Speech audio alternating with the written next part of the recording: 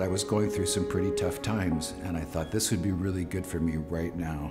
As a human being, I've really grown in the poetry group. Sometimes people cry when they're reading, but it always turns out to have a kind of therapeutic healing kind of aspect to it. Well, there's a lot of emotion that comes up sometimes in the class, and you can see that some of these people really needed to communicate the things that they were saying. This is about your life. And so the thing saying, my life is poetry, I totally get what that means now. A few years ago, Senior Journal released a report about how barely 1/4 of seniors believe in equal rights for lesbian, gay, bisexual, and transgender seniors. So this manifests itself in discrimination, censorship, and forcing seniors to go back into the closet. I'm Stephen Rains. I'm the founder of the My Life is Poetry workshop, which is an autobiographical poetry workshop for lesbian, gay, bisexual, and transgender seniors.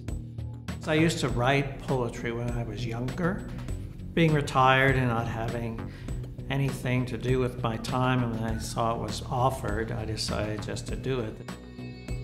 There's lots of other things I could be doing with my time, but this is a worthwhile thing. Stephen's great because I had never considered myself a poet, and I still don't in classic terms. He's giving me a format to explore that area. We live in a youth-obsessed culture, and so the wisdom that comes with age and a lived life is undervalued, and definitely the stories of queer seniors are underrepresented. And I wanted this workshop to create a platform for those stories to be shared. Lucky number 7, or indications that I'd be a lesbian. With sharing of a professional writer's poem, so evocative, it sort of jumps over to the side of the brain that's creative. It's such a childhood poem, right? There's so many things that she really does capture what it's like to be 7, right? But this isn't just any 7-year-old poem. This is about being queer and 7 years old. We learn things from each other, and we hear things that are echoed from other people's hearts and from other people's past and their histories. And we hear about their parents and their brothers and their sisters and their schools and the sort of things that all of us can relate to. And so it's a little bit provocative in the way that he approaches it and in the way that it unfolds, but that is the best thing about it.